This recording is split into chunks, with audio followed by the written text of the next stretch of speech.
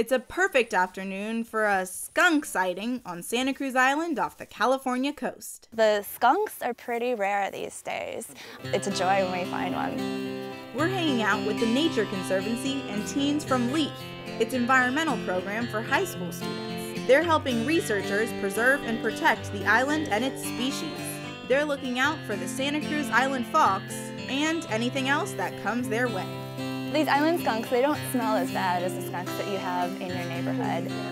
These guys have a little foxy odor to them and a little less skunky odor, and they're not quite as bad to handle. Lucky for us, this one left as a happy camper. So you guys weren't really disappointed to see a skunk in place of a fox, huh? No, we don't really see, we've been here a couple days and we haven't really seen a skunk here on the island. We're used to seeing foxes all the time. And back on the mainland, the skunks are like bigger, or like in the movies, they have a giant white stripe. Very smelly. Yeah. And spray everywhere. Like the chances of not getting sprayed when you see a skunk on the mainland is so rare, but we survived this one. Yeah, we did. We did, we're good.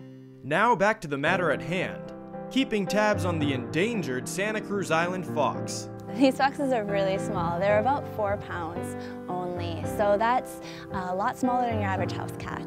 The workup kit is ready, and we don't have to wait long to find one, but it's a delicate situation, so the LEAF teens must keep their distance. So right now we're masking the fox to try and limit his stress level. If they're not seeing what's going on, it tends to be a little bit more calming for them.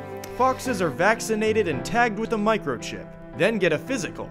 We also take a flea comb to him, and we have a protocol where we swipe 3 times down each side and check for fleas. This is again just to make sure that the fox is healthy. We got 1 little flea in here. A bite bar is used so biologists can give them a dental checkup. This is our humane way of getting them to open their mouths so we can look at the teeth, make sure that there is nothing wrong in there.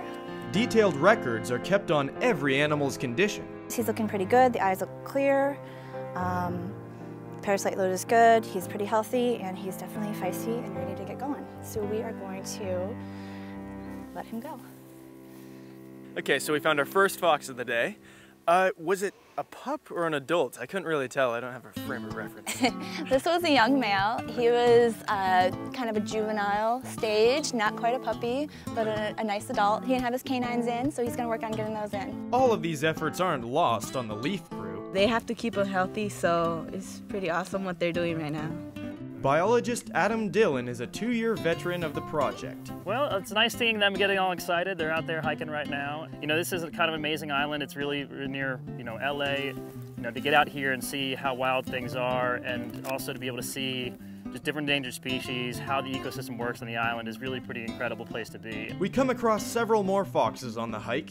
Each gets a workup, and all are looking good. So are their overall numbers across the island. Their populations have grown from an estimated 85 individuals in 2002 to over 1,200 individuals today. It's proof ecologists' efforts to save the endangered fox are working, something these teens appreciate. I think it's important to save these endangered species, which is the fox here on the island, for future generations, for them to be able to experience the same things that we did. So it's important to keep this population going.